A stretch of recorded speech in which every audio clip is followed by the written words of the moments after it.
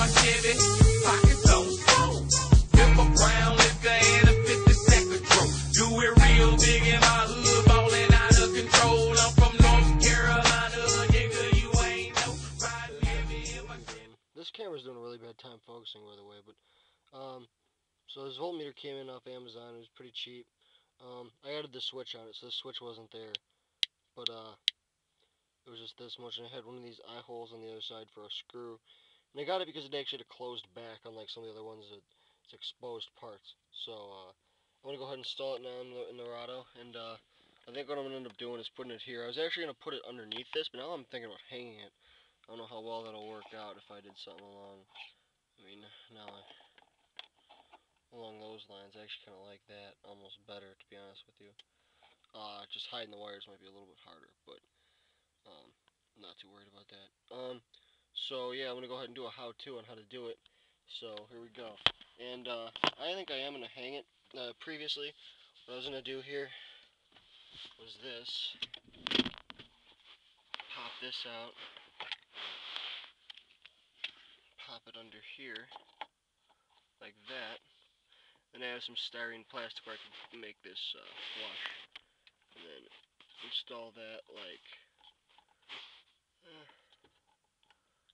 well, I mean, obviously those wires would be down in there, so it'd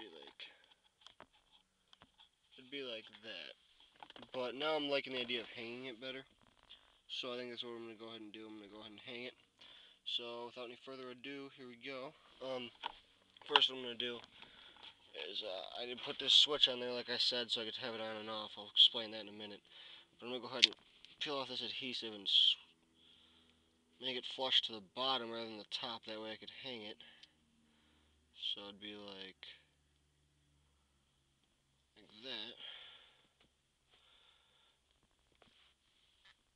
Alright, so I'm going to go ahead and put a switch on mine, because you could either do constant power or you know, power when it's on when you turn on the car. I'm going to set it up to constant power because I have the PS2, so that way when the car's off it'll still be running. I could just flick it on and we could make sure everything's going good. I'm going to go ahead and mount it. It'll be mounted like that. It'll be the finished product. So I'm going to go ahead and fix this switch a little bit. Alright, now that I've got these glued together, this piece itself, what I'm going to do is you're going to have to wire the positive, which is the red in this case, to the positive of this, or well, to the back of the switch. Doesn't really matter which one. So that's pretty simple to do. So I'm going to take this piece right here, one of these connectors, switch connectors. You gotta get plenty of these. And also I'm going to strip this a little bit more. Okay. Twist it, like twisting fingers in the club. Alright. And the top end just a little bit, and twist some more. Alright, I'm going to put these together, and then crimp it on there, so it can't come out.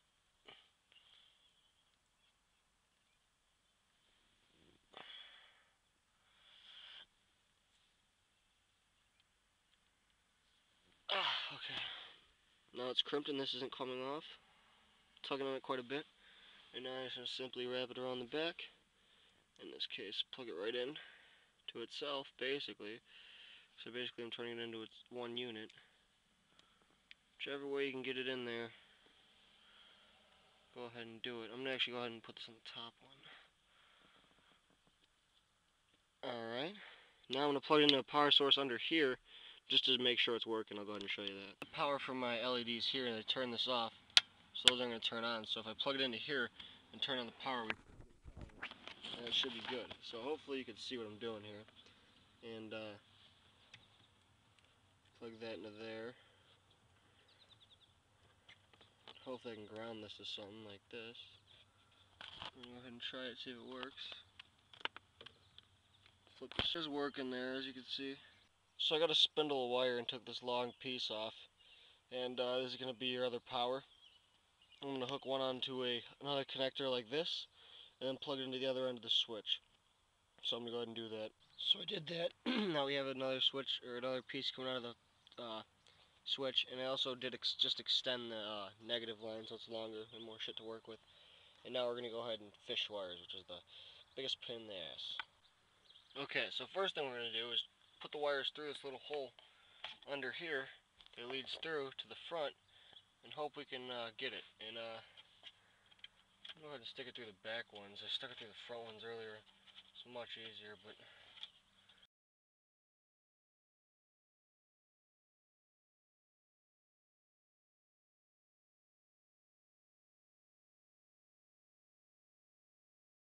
So those are all fished through. As you can see, they come out here and they got all this mess right here. So now we're going to go ahead and run these to their designated location. I'm going to go ahead and run these wires behind the dash under here, through there, and down through here to my control box. Also, make sure to mark on your wires which one's positive and negative, because I didn't do that, and now I'm kind of fucked. So I'm going to figure out what I'm going to do here. Alright, so the negative one's got the big piece of tape on it. Now I got the two wires running behind there and coming out this side right here, where I got all my other wiring mess. So I'm going to go ahead and put the negative to a negative and the positive to a positive. Right now I'm going to go ahead and run the positive to a positive and then show you what we can do to ground it. My positive I have right under here. That doesn't help. In here, take out this little fuse box here.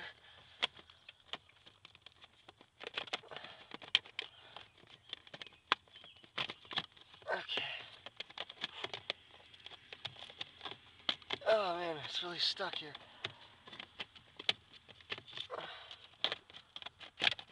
God damn it. Alright, so all my positives run into here, so I'm going to crimp all these together and then put a new one of these on there and then we'll be good to go. So I'm going to do that. So the power's in there. This wire hanging out all loopy right here is the one that's actually the wire that just ran. So now I'm just going to go ahead and clean this wiring up. Tuck this all behind the floorboard. I called it a floorboard. I don't know what the fuck I was thinking. Now I'm going to take this and put it back over, and the power's all ran because this still works, so we got power, it means. So now finding somewhere to ground this is always a pain in the ass. If I just sit this on the rail and step on it,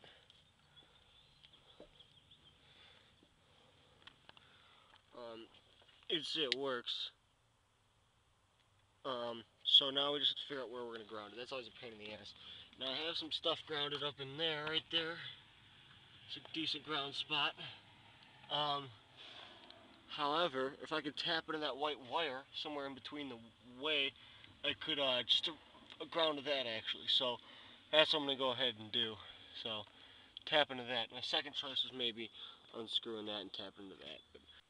So now I got it mounted. Everything looks back to normal. I think I got this right here.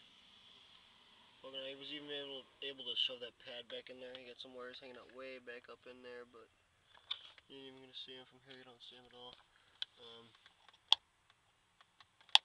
There you go. Car's on, reading 9.7.